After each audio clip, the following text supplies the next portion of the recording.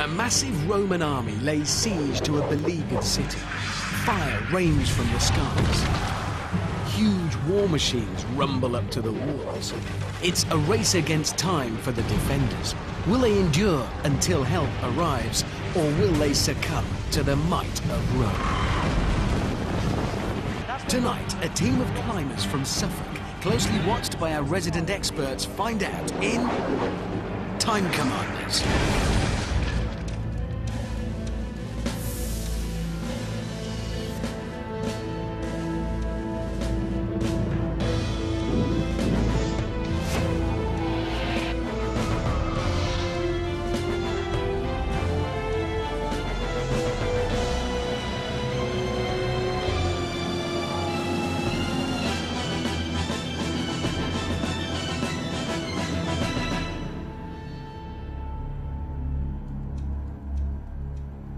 Welcome to the show where history can take a whole new turn.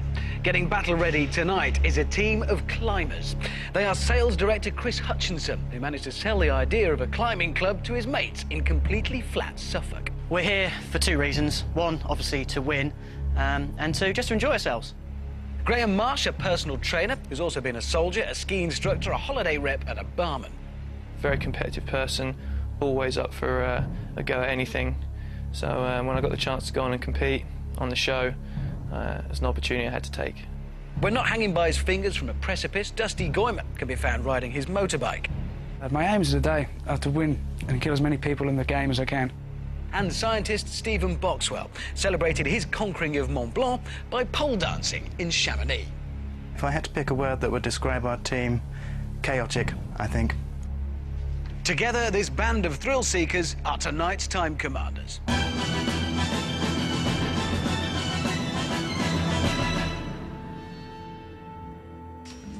Welcome to the show, guys. It's nice to have you here. What do you reckon you're going to bring to this, Chris? What special skills as a group? We work well as a team. We're all completely different from each other, all different personalities and everything else, so all different strengths and weaknesses. So together as a team, we're going to romp home. Teamwork is important. You know only two of you are going to be generals, don't you, Graham? Right, yeah. So you're going to have to... Well, the decision will be made and you'll have to work together. And who is it? Is it Dusty? Is it you that's had your haircut especially? Yeah, they made me get rid of my fringe. Why did you have your haircut? Well, I had a big fringe and they made me cut it off so they couldn't see my eyes. See, maybe you've lost your strength, I don't know. It might help. Guys, good luck this evening. All I can say is pay attention to everything you hear, be brave and valiant, and we'll find out what happens to you by the end of the show. Keeping an eye on everything that happens to these guys and every move they make will be our experts. And they are historical analyst Eric Nussbacher, senior lecturer in war studies at the Royal Military Academy, Sandhurst, and ancient historian and author Adrian Goldsworthy. Now, obviously, you are all champing at the bit to get going, but before you do that, you need to know what battle you'll be fighting. That's what you're about to find out, because your battle briefing is next from our experts. You are about to refight the Battle of Sarmizegethusa. It's the year 106, and you're going to be high in the Carpathian Mountains of what is now Romania. The Roman army is led by Marcus Ulpius Traianus, the Emperor Trajan. He's not been emperor long, he doesn't have a lot of military experience, and he's fighting this war to prove that he can command troops in the field and to bring a lot of money back to Rome. Now, you're looking at Sarmizegetusa, that is a very, very strong fortress. Sarmizegetusa is the capital, both politically and religiously, of the very, very wealthy kingdom of Dacia. Trajan has raced deep into Dacia with a small proportion of the Roman army. He's moving very quickly because he needs to assault and take this fortress town before the rest of the Dacian army arrives. Now, team, you're going to be commanding the Roman army of the Emperor Trajan. It's the pick of all the empire, and the Roman Empire at its very height. Now, at its core are the legions, the citizen soldiers, the tough professionals who serve for 25 years, very well drilled, very well disciplined, heavily equipped, very, very good in close combat. Trajan's also got his own bodyguard, the Praetorian Guard. He's got some of those with him. They fight much the same way as the legionaries, but they've got a lot to prove. They've got to show they're actually worth their double pay that they get. And on top of that, he's got non-citizen soldiers, foreign auxiliary infantry. Not quite so heavily equipped as the legions, but still very tough in close combat, very disciplined.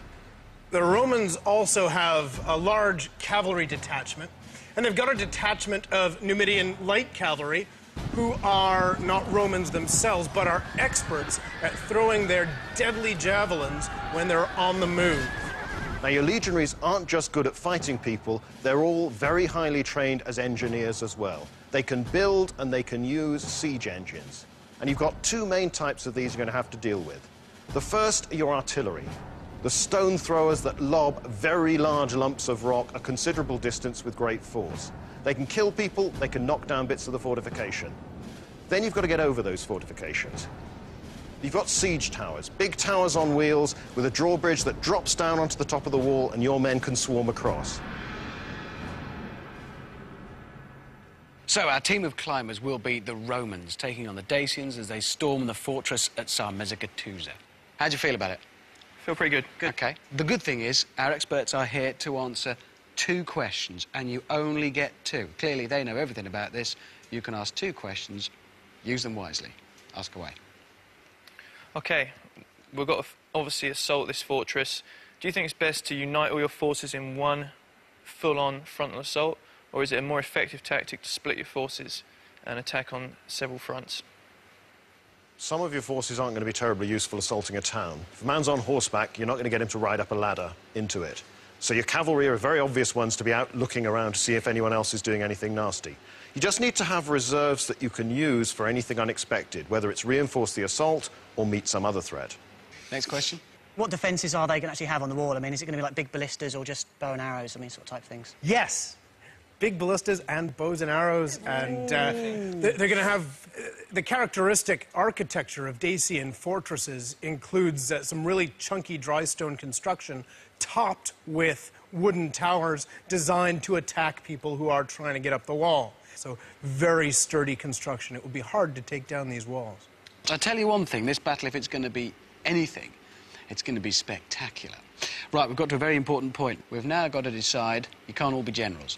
2 of you will be fighting as captains, carrying out the orders that will be given by the other 2 fighting as generals. You don't make the decision, they do.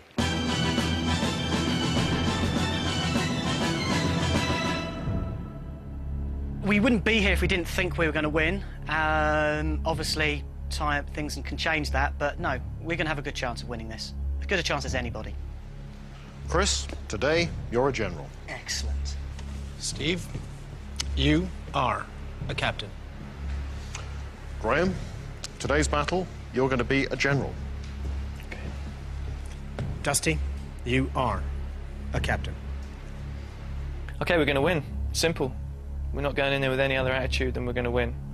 Losing just isn't an option today.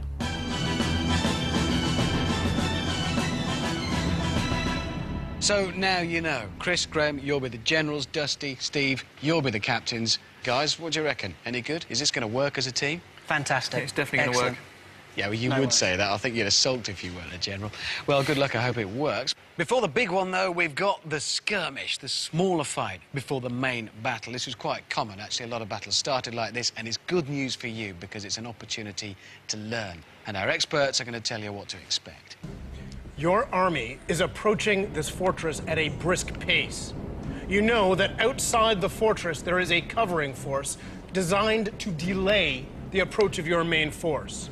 Your job in this skirmish is to clear that covering force away from these walls. Once you've got them out the way, that ground is yours. And then you've got the space and the territory. You can bring up your siege towers, you can bring up your artillery, and you can really have a go. And that's it from the experts, because Eric and Adrian go upstairs now. They'll be watching from above to see how you do. They are pretty critical, I warn you. What's your plan? March up there and... March up there and find out what's waiting for us. Take him out. Get stuck in, see what happens. You've got to take the plunge sometime. Let's see what you're made of. Let's have a fight. We're off! Good luck, guys. OK, go check out what you got there, guys. Right, what have we got here, then? The enemy are already on their way out, and they're not coming to say hello.